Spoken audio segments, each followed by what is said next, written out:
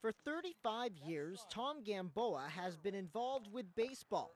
I knew when I was 10 I was going to spend my life in baseball because it was the only thing that really got to me that I had a passion for. Today, the 60-year-old works for the San Diego Padres organization as the director of instruction.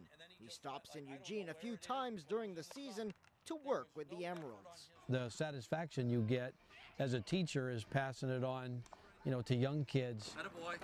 As a rower to come down here and That's it. work with things with me. There we go. Very nice. Whether it's hitting or whether it's in the outfield, doing the little things differently to help better my game. I think it's great. Put it in the basket. That's it. He's always been a great influence on young players. Did a great job in Milwaukee when I was over there, and he's regarded highly throughout the baseball world as a manager, as an instructor, and as a clinician. Up and back is no good. It's side to side.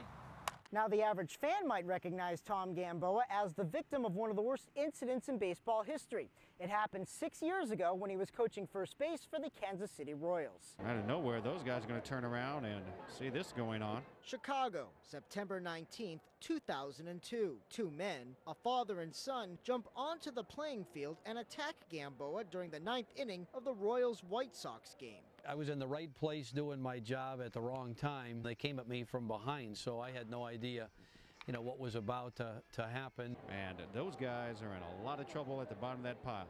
The wounds from that night run pretty deep, both physically and emotionally. 35 years commitment to the game, replaced by 15 minutes of unwanted fame. It's unfortunate. The people in the game know the time that I've spent developing a reputation and working with kids.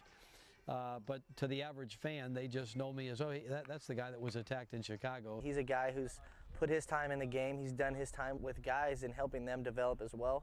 And I think for people to just remember him from that one incident is kind of unfair to him. But it is fair to say that the love of the game keeps baseball guys like Tom Gamboa going. Success not measured by wins and losses, but by the development of the players he instructs. It's just fun to watch kids improve.